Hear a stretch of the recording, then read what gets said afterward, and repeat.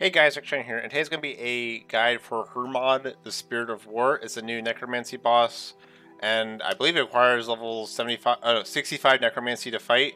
I do recommend getting level 70 before you fight him, simply because having level 70 weapons is really nice, just because of the damage they deal, and they're really easy to get in general. This is a little bit of time, and it's a lot of money in it right now. So to be honest, this boss is pretty easy. It's Skyward Version 1 difficulty, so I'm not going to really sweat too much about like gear and stuff. And so let's just get right into it. I just have the typical tier 60 Death Warden set. Everyone should have this if you're doing Necromancy, as you progress. Any cape, like some kind of skill cape that gives a bonus. Highly recommend taking a Salve Amulet E, simply because it gives 20% hit chance and damage, and he's undead, so it's really good against them. If you don't have this though, I guess use some other damage boosting amulet, such as a Fury or something. But again, Salve Amulet E is very easy to get. Luck of the Dwarves, just because I believe it helps to get the uniques, which is these armor pieces to get the power armor set. I might actually make the tank armor though, which doesn't require it. So if you don't have a Luck of Dwarves, I wouldn't really worry about it. It's just a ring that increases the drop chance by like 1.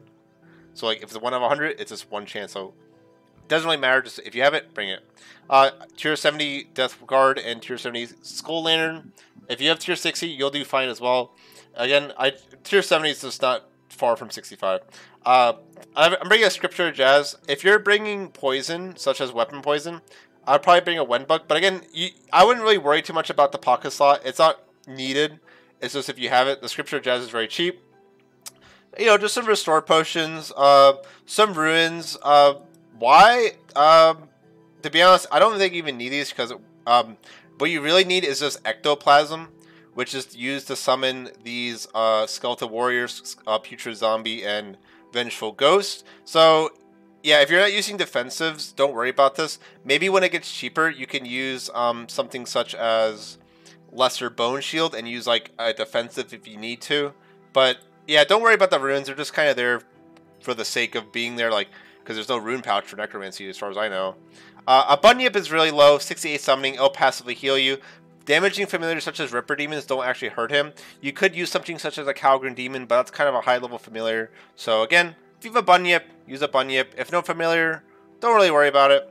The best potion you have, you make a Necromancy Potion, a Super Necromancy Potion, or an Extreme Necromancy Potion. And if you have Overloads, use Overloads. I have an Overload Salve, which is the best potion. It only gives plus 17 Necromancy though, not plus 21. Probably because I'm not a high enough Necromancy level to get boosted the full amount. I won't be probably drinking this just for the sake of the video to show that you don't need it, because there are people, doing this boss without overloads. So again, I want to be friendly. If you are using overloads, use Lantidime Sticks, because they increase the duration of overloads. And Torso Sticks are only if you care about the experience. Again, only if you care about the experience, you don't need the sticks.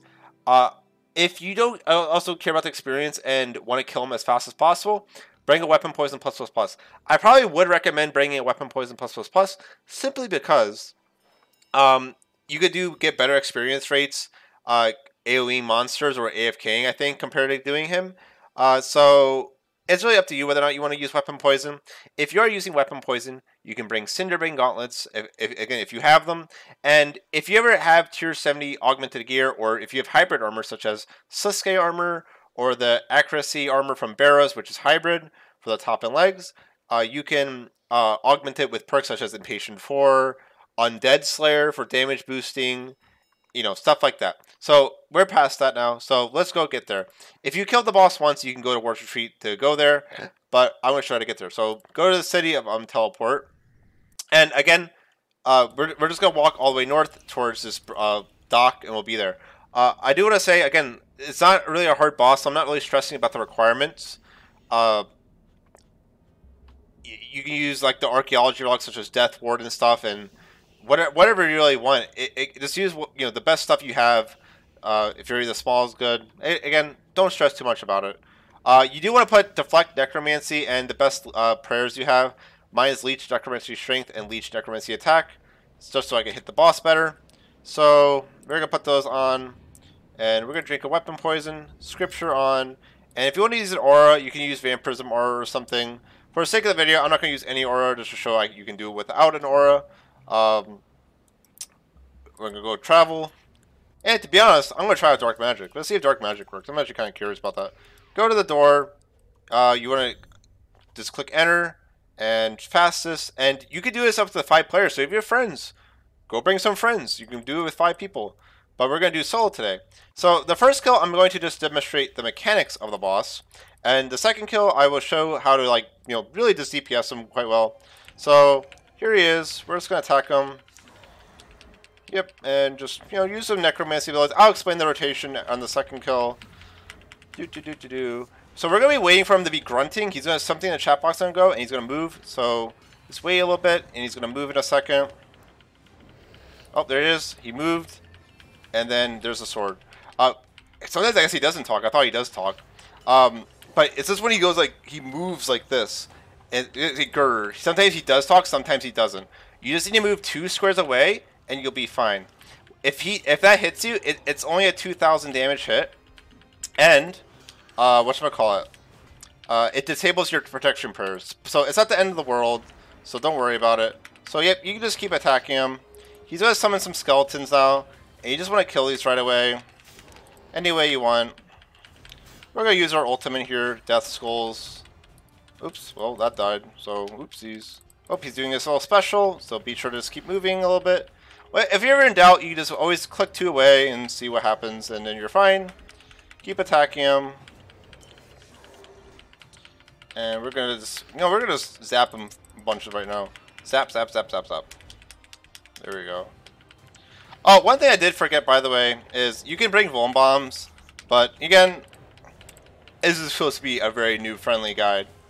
So yeah, if you want to bring Vuln Bombs to speed up the kill, you can do that. I'm also not summoning spirits on purpose, by the way. I will show how to summon spirits and do damage. It's just, you know, some people might not even know how to use the spirits. Again, you do need the ectoplasm. So this is really all the boss is. He just keeps slamming and summoning these skeletons. And he's not meant to be that hard. I think he does a good job at, like, you know, being a cool boss and helping people get like, oh, this is how you could boss in this game. So he's going to do the slam again. DPS him. Let's just zap him a lot. Boom. Boom. And he's dead. So great. Oh, weapon poison's not bad to use. I still got 5,000 experience. So weapon poison is definitely very good to use. It doesn't actually take away the experience. Not that much at least. So he's going to spawn a bit. Since we have Rock Tails, we're going to eat up a little bit to be full HP. And so what are we going to do now? Let's summon our Vengeful Spirit right now. And then let's summon our Skeleton. You can summon them up before the fight. And then we have Adrenaline, so we're going to buff up the Spirit with that ability. And now he's juiced. And now we can attack him. We're going to ult him with that little poison thing. And we're just going to get 4 stacks, attack, put a poison on him, and just keep using basics. Wait until you have 5 stacks, use Valley of Souls, he'll get blasted. Use your Soul Sap to keep on getting energy and your Touch of Death, and just keep attacking him. And I'm going to use my F3 key to make my Command Skeletal Warrior so he can just slice him a lot. Look at all that damage he's dealing to him. We're going to summon our Wraith again back. Our Wraith's back up. We're going to juice the Wraith a little bit. He's going to summon his skeleton army in a second, by the way. So we're going to summon our skeleton ourselves. We're going to attack these guys.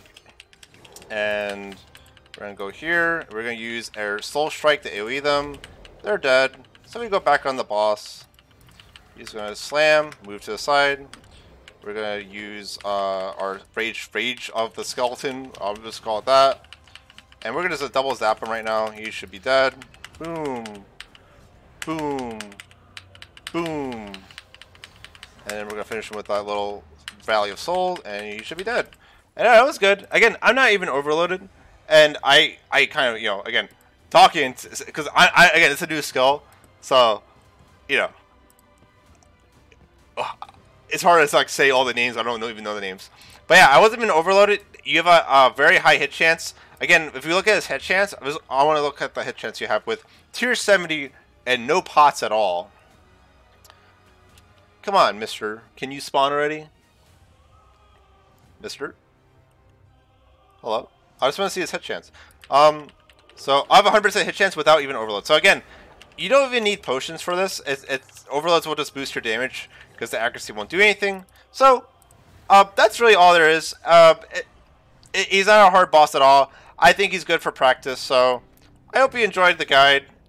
A very easy boss. So yeah, good luck getting those power armor pieces. I personally am probably going to go for the tank armor simply because the tier 95 boss might be a lot harder, and the 4,600 HP you get from the tank armor sounds a lot better. Although I will say the power armor is a lot better for training, probably. So, yep, that's it. See you later.